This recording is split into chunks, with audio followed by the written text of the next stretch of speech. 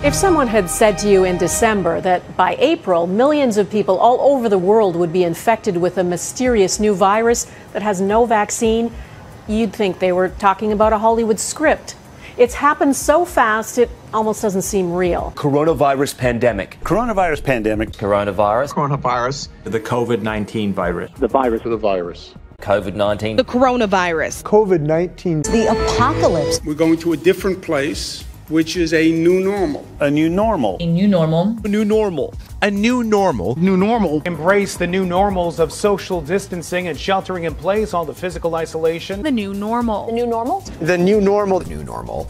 This new normal is going to look very, very different. Not normal, but a new normal. The new normal. New normal. There will be a new normal. A new normal. New normal. A new normal. The new normal. A new normal. This is the new normal. This is our new normal. Our new normal. A new normal. Our new normal. New normal. The new normal. Our new normal. We will transition into the new normal. And this new normal is just the normal of future generations. All of us should be able to name all the people we've been in close contact with over the last 2 weeks as a new normal. Our new normal. The new normal. Our new normal. Our lives will never be the same. The new normal. This new normal. I think everyone's life is completely disrupted.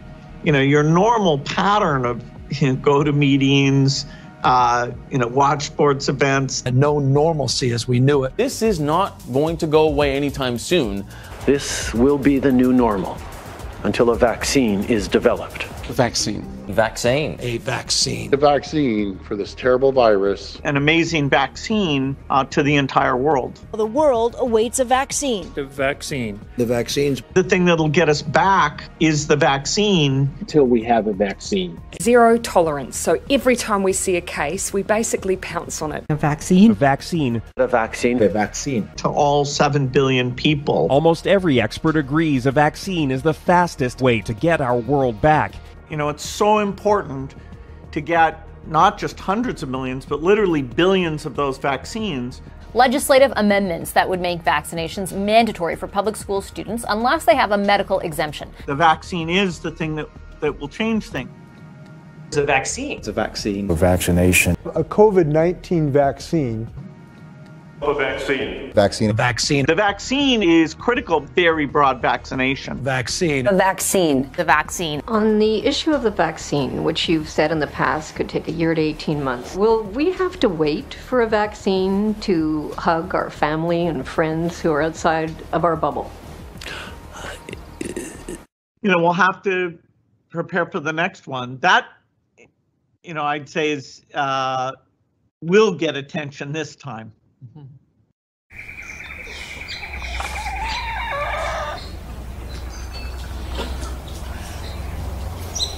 Hey, Billy. What's happening?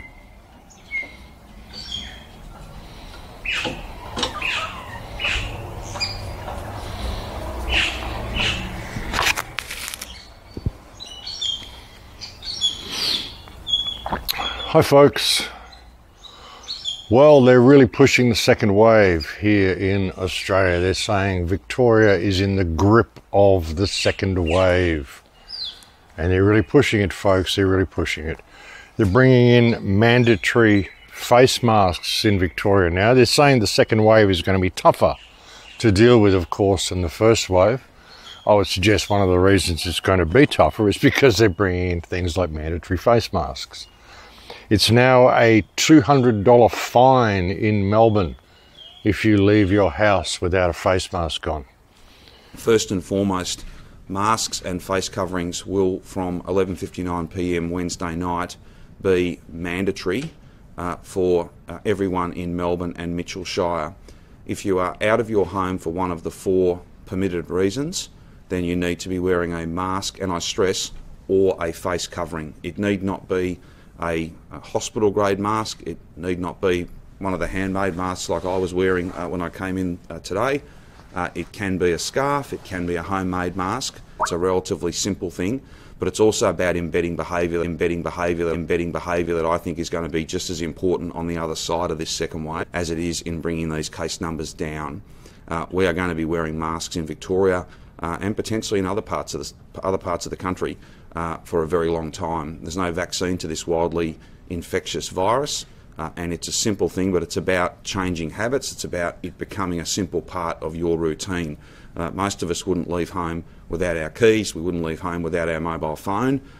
You won't be able to leave home without your mask and then wear it where it is absolutely essential to stop the spread of this virus. So basically they're making you perform an action which is going to make you sick under the threat of punishment, under the threat of being fined if you do not adopt this procedure, which is going to inhibit your airflow, cause you to breathe your own viral load back into your body, and essentially make you sick. Of course, there are ways of avoiding the facial recognition and all the stuff they want to roll out with it, folks. There are certain procedures you could undertake. If you're forced to wear a mask, well, you could kind of go a little bit over the top with it. Some people are doing that. But this is just the beginning, folks. It's not going to go away. I said that months ago, this is not going to go away. They're going to release the lockdown a little bit, and then they're going to ramp it up even more. The way they've done with the border opening here in Queensland, how they've managed to open the borders, and really it's more difficult to get through the borders now they've opened them than what it was when the borders were closed. Hey, Billy. It's quite remarkable how they're able to do that. But people just kind of go along with it. And it's going to get more and more full on, folks. What they want to do, the COVID pass. I mentioned to you a few reports ago, the COVID pass they want to bring in, the mandatory pass that everybody needs to have to show they're infection-free, all the stuff they want to do. They're trialling it in Africa now. They're calling it a trust pass. Isn't that nice? A trust pass to make sure you're vaccinated. A vaccination record payment system is what they're talking about.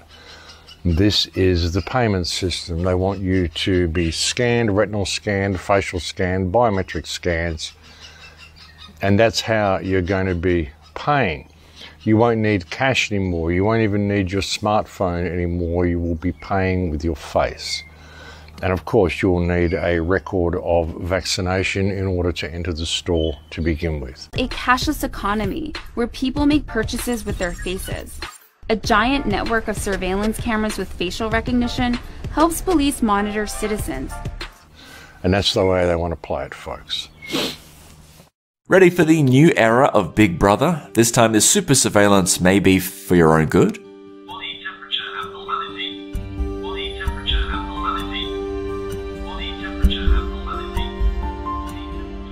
Temperature sensing cameras have skyrocketed in global interest as states around Australia continue to ease restrictions and businesses slowly reopen.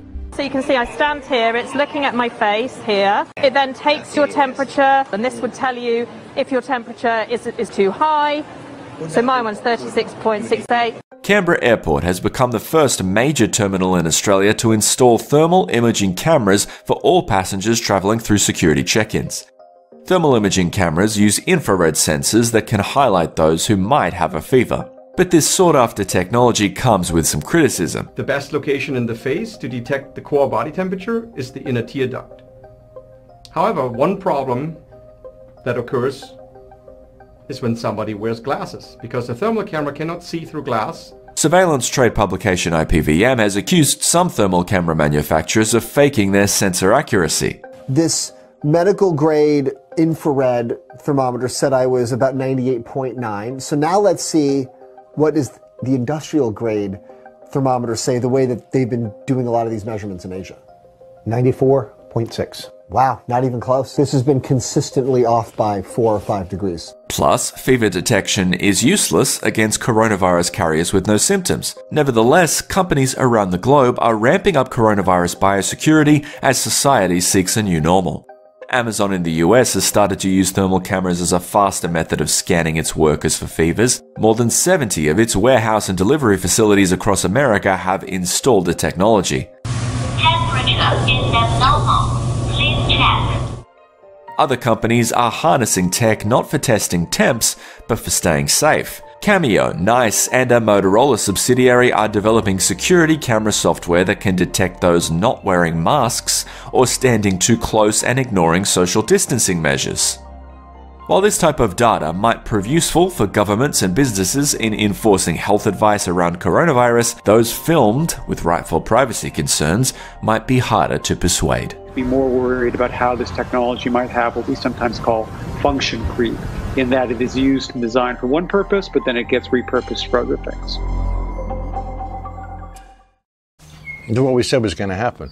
And this exercise, as I mentioned to you a few reports ago, this exercise is due to go until, I think, March 31st, 2025 is when the whole procedure finishes. Interesting date, folks, 2025. I said a couple of years ago, I did a show called Giving Life to Lucifer, when I talked about the whole rollout of this smart grid, the AI system. And I said that in 2025, we are set to be in a very, very different reality to what we are now. By 2025, the whole system will be controlled by AI. That's the way it's going. And even when I look at the procedures now to combat this so-called pandemic, all the computer models, all the stuff that's been rolled out, if you can understand AI and you can understand that AI is working to gain control for itself, then you understand how these computer models work and why they're so, over the top and so, the figures were so wrong. But if you can think of a way of controlling and corralling human beings, then it all begins to make sense. It doesn't matter if the figures are wrong. They just want human consciousness to go in a certain way. And they want to merge us with the machine. And, the question is, who is they? And when you look at it, folks, it's like they is now AI. The AI is already there. We're waiting for artificial intelligence to emerge, but really it's already emerged, folks. It's already there online. Artificial intelligence is already a reality. We're just not looking at things the right way. And what it's doing is it's basically creating a system whereby we are going to be completely dependent upon artificial intelligence in order to survive, in order to perform everyday activities, even going outside and purchasing a meal.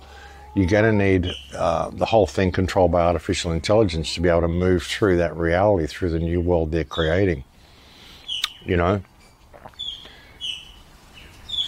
When you look at things such as the Industrial Revolution and you look at the periodic changes that society goes through every 50 to 100 years, even more so every 200 years, there's always a birth of a new reality comes from the one before, a new beginning, if you will. But what is the new beginning we're moving into? It's really going to be a reality that is totally controlled by AI if we're not careful. The politicians, I don't even think the politicians know exactly what they're doing. I think too many people who've been involved in setting this up really bargained for what they were going to be getting. It's like all the rock stars and the pop stars and all the superstars and all the sports stars and all these people that have kept society distracted for so many years. I said to you a few weeks ago, the Miley Cyruses and the Madonnas and all these people have been used to keep us distracted. They're all finding themselves on equal par now. That video that Madonna did in the bath when she was saying, wow, we're all equal now. If one goes down, we all go down. She may well have been referring to the pedophile circle she hangs around with. But in many ways, it's synonymous with the whole of society. I mean, because all the people, all the rock stars and all the people that they paid all these exorbitant amount of money to keep us distracted, they don't care about them. They're all going down too. I said that a few weeks ago, you know, it'd be a bit of a shock for these people to find themselves all locked in their own houses, all having to deal with social distancing. Forget all that rock star world, all the pop star world, concerts and sports games and all that sort of stuff. It's not going to happen, folks. It's not going back to normal. People think that, you know, this is just a temporary thing. No, it's not. They'll find ways of extending it, but they've got to do it in ways that the people are going to go along with. So they've got to do it gradually like this, and they've got to do it under the guise of this pandemic. It's the only way they can really get away with it. It's the only way they can get people to buy into it. The only way they can get people to police each other. You get the soccer mums and the Karens and Aarons and all these superficial people to do what the government says and to enforce it upon the other people. Like I've said before, you know, even we awake people, it's all very well for us to be pushing back, but if we don't wake up the people around us, they're going to drag us into it, whether we want to go into it or not. There's also a new action called Protect Our Neighbours, folks. You know, they're wonderful, aren't they? They want you to spy on your neighbours, basically, folks. Like I said, all the sleeping masses are the ones who are going to drag us into this if we're not careful. So there's now a new program whereby you can protect your neighbours by keeping an eye on them and making sure they're social distancing. Basically spying on them and dobbing them in if they're doing the wrong thing under the guise of protecting them. Isn't that wonderful? All we need is a bit of anger, folks. What happened to anger? Now, there's such a thing as wholesome, righteous anger. And we need a little bit of that in the world today. Too many people are afraid of getting angry. I mean, I think they're scared of getting angry.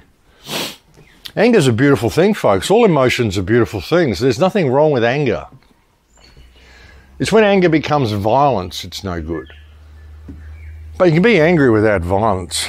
You know, I'm angry. If I wasn't angry, I wouldn't do these radio shows. I wouldn't do these reports. If I wasn't angry at the state of the world, I never would have done this to begin with. You know, every show I've ever done has been based in anger at what the parasites that are running the world have done to the world and what they're doing to humanity. And we need a bit more of that, folks. Wholesome, righteous anger. I mean, even Jesus went into the temple and overturned the tables of the money changers and whipped them out of the temple. There in the temple, he found people selling cattle, sheep, and pigeons, and also the money changers sitting at their tables.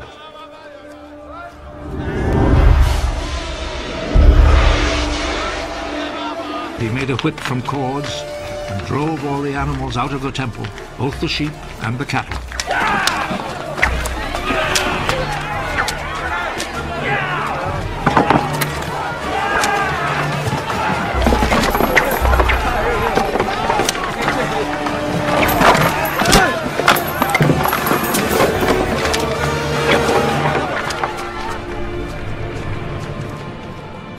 He overturned the tables of the money changers and scattered their coins. And he ordered those who sold pigeons, take them out of here!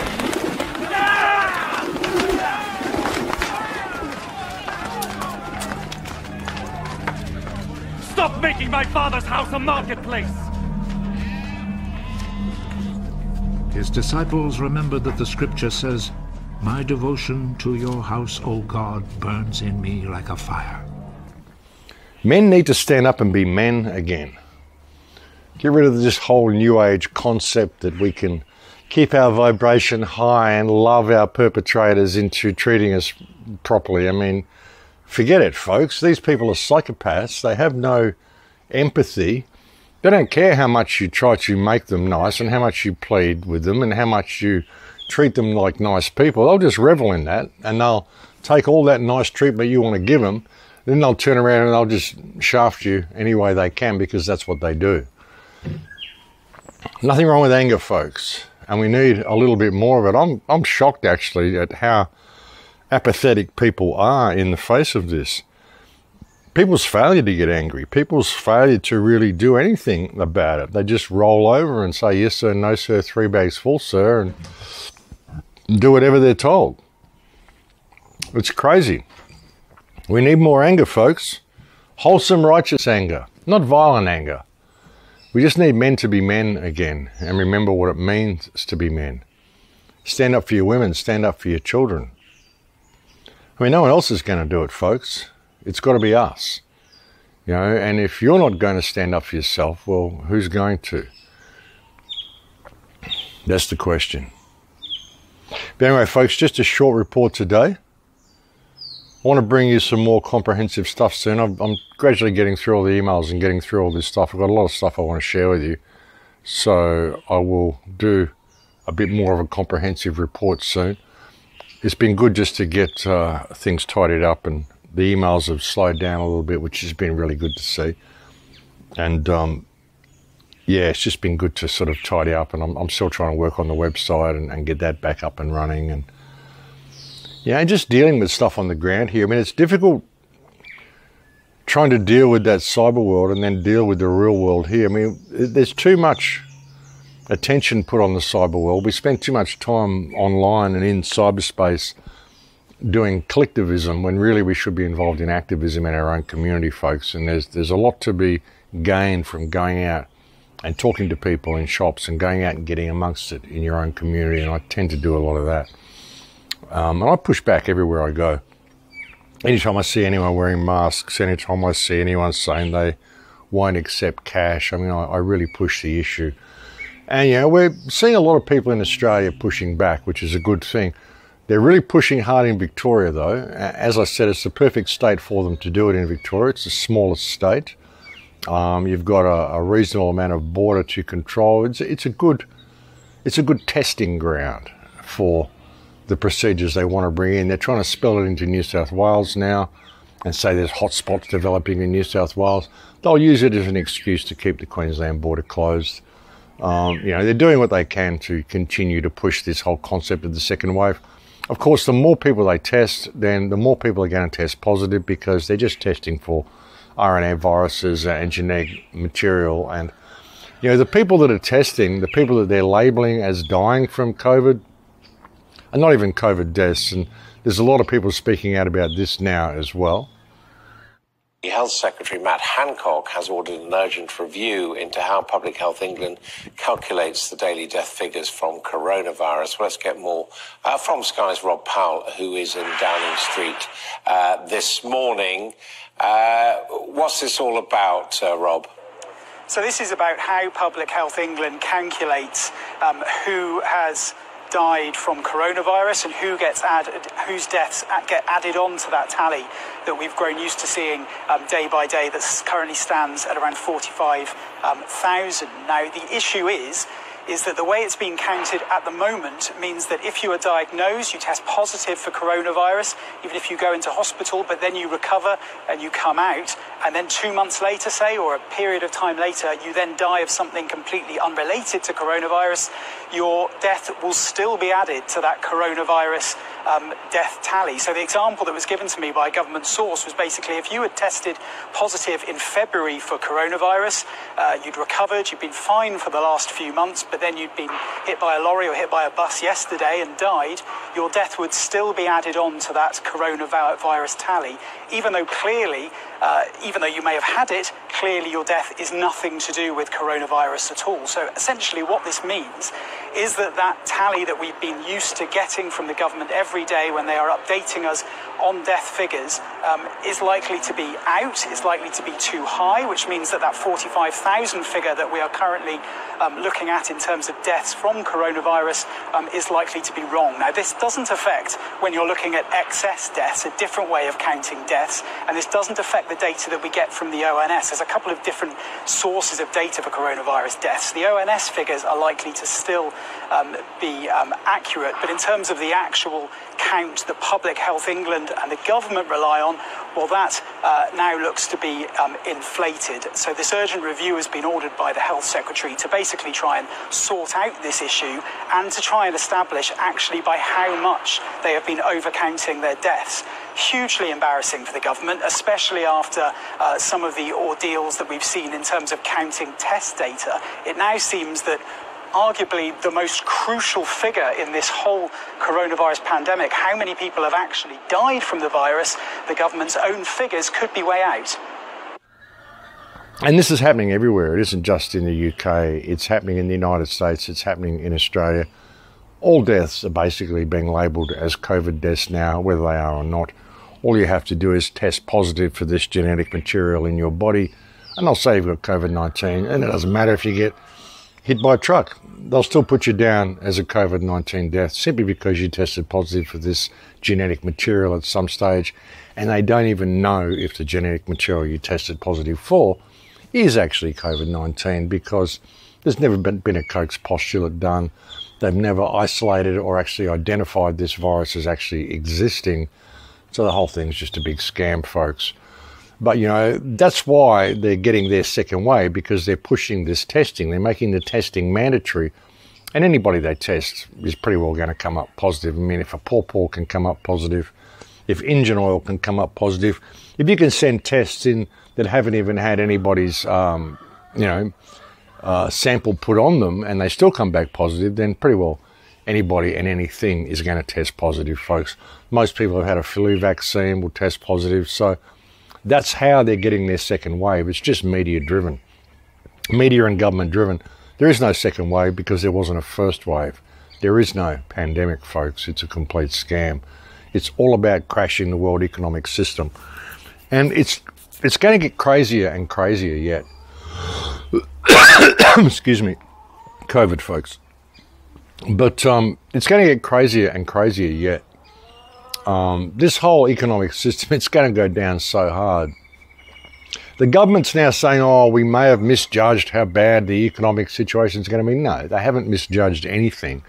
They already knew how bad the economic situation was going to be, which is why they did all this, to cover up how bad the economic situation is going to be. They have to crash the economy, but provide an excuse for it to crash that doesn't look like it was them when it was. You know, there are some ways through it, folks, like, you know, with the cryptocurrencies and bullion.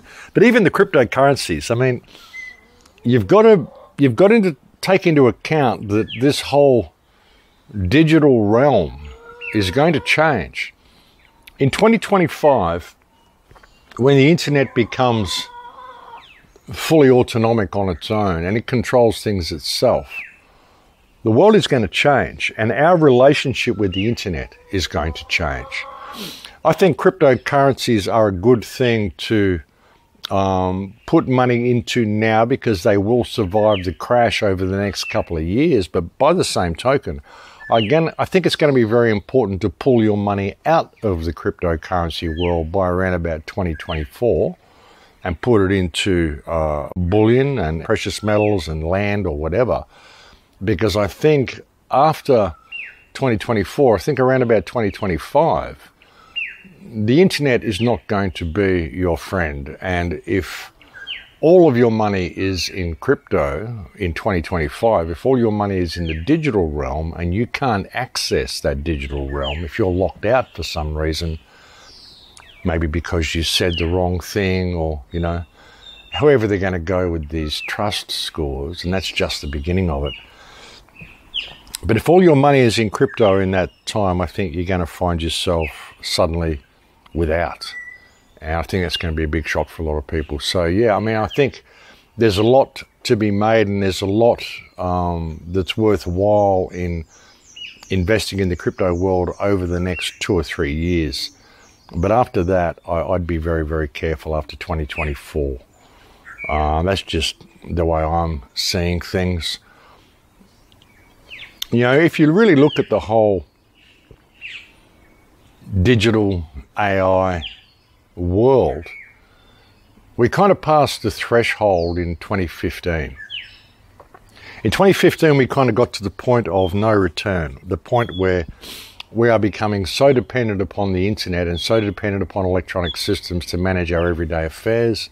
We've kind of crossed that Rubicon, and it's only going to become more and more dependent. We're just going to see a situation where our dependency is increased upon all this technology, and that's going to go up till about 2025 when we're going to be completely dependent upon it. And at that point, the internet itself takes control of things, and then it decides who can and cannot access the internet. I mean, I really think that's the way it's going to go, folks. And so I think, yeah, there's gains to be made in the short term with crypto and with digital, but I think it's really important that people get back in touch with their life skills and continue to develop strong communities around them and prepare to step out of the system altogether, or at least be ready to be able to step out of the system around about 2025, because, you know, I think that is our window of opportunity. The next 5 years are going to be very, very telling, folks. The next 5 years are going to see complete restructuring of this entire social system, and it's going to be worldwide. There's no countries that are going to escape from this. It's the entire world is going to go through this change, folks. So I think it's important for people to hedge all their bets and really consider what it means to be human. Consider what it means to be men and women. Consider what it means to be parents. Consider what it means to have a relationship with this earth we live on, and take the necessary steps to develop that relationship, and to realize that there's a very good chance that each family is going to be standing on their own. So, you know, you need to develop strong ties. You need to develop that strength of will in yourself and that connection to the earth, that connection to the people around you. This is why I like what they're doing down at Nightcap with the land that Gunham and the people are doing down in New South Wales, because that will at least be some kind of a sanctuary. 5 years from now, I think the people that get involved in that project are going to be very glad they got involved with it, put it that way. I don't think any of this society is going to be the same as what it is now, and I don't think what is here is going to be very friendly to people who just want to be human. I think you're going to need to almost be the Borg to be participating in the world they want to structure around us, folks. And we are at the tipping point right now. So, yeah, I think it's important for people to pay attention, folks. And if you're not going to get angry and stand up and do something about this, then at least get prepared for the future that is unfolding, you know, because if we don't change it, it's just going to unfold, and we're going to get dragged into it by all the sleeping masses. That's just the way it is. So, you know, we have to be prepared to either go with that or have some plan B where we are in a position where we can step out of that system and step back into reality, step back into a relationship with the earth. But that's about all I wanted to bring for you today, folks. I'll bring you another report in the next couple of days. Please take very good care until then, and thank you for joining me on this report today. I'll speak to you again soon. Billy's not around. I can't bring Billy over to say goodbye. He's around somewhere, but I'd have to go looking for him. But we'll talk again soon, folks. Thanks for joining me on this report. Thank you to all the people who signed up to the old channel, the backup channel, AOD Scarecrow, which I've now changed to The Crow House. Thank you to all the people who've offered me assistance. Thank you to all the people who've helped me getting set up on LBRY and BitChute. Thank you to my Patreon supporters. Thank you to the guy who has sponsored me, and that's why I'm running the ad at the start of the video broadcast as well, folks, for those people who are wondering.